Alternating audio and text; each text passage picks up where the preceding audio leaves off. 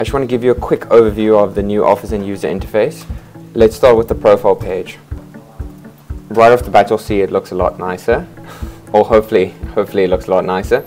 Fundamentally, it still has all the same information: your work history, education, a skills section, your experience. This block company section is new. It's not actually displayed on your profile that companies see, but it's just to remind you of which companies you've prevented from seeing your profile. The next thing I want to show you is helpers. So a number of inputs on OfferZen now have helpers.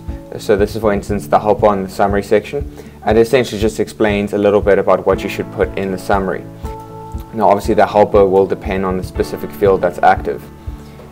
And then a big change is the dashboard. And the dashboard is a dynamic page that changes depending on where you are in the OfferZen process. That's all I wanted to show you. We redid the entire interface. We ripped out all the HTML and CSS and redid everything completely. And obviously the design's different. So if you have any feedback on it, please let us know.